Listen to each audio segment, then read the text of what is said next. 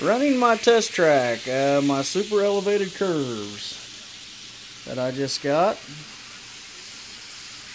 They are the smaller version curves.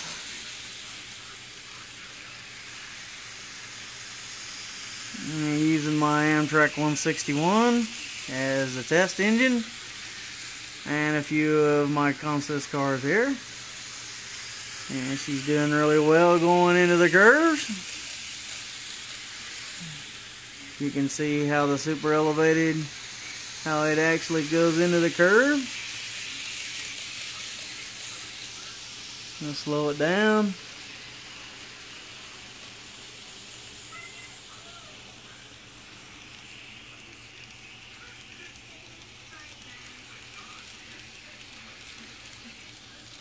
And I'll bring it back over here. Sorry for the finger. Speed it up a little bit. See how the engine kind of goes into the curve there.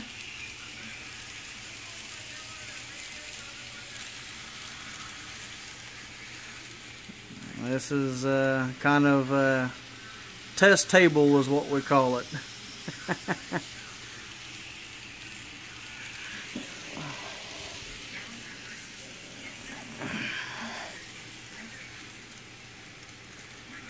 I'll show as it's coming around like that. And going on the short straight. Does pretty well. I haven't had, just doing it here this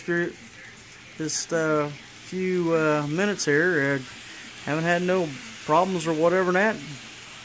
Train seems to go around the curving pretty nice. So we thought we'd share this, and enjoy the curves here. Like I say, this is the smaller set of curves. It is a KATO 2 2183s and 2184s, I think. Let me make sure here. I think that's what yes, this is, you can see my light there. It's a 2183, which is, once I zoom this and get it set again. Let me redo this so you can see this. It's a concrete tie double super elevated curve 315 282 2083. You got to have at least two of those, and let's see, where's the 2184? Two of those,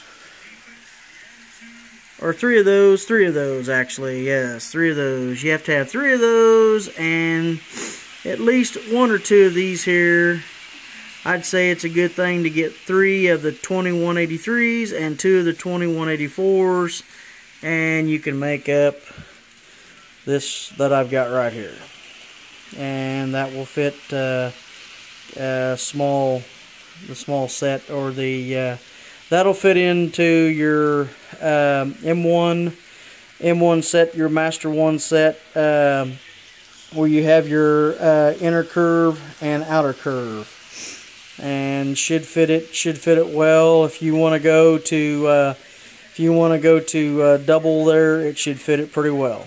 So hope you enjoy it. Like I said, you'll need one or two 2184s, and you'll need right here at least 2 or 3 packages of the 2183s to make this nice little curve here.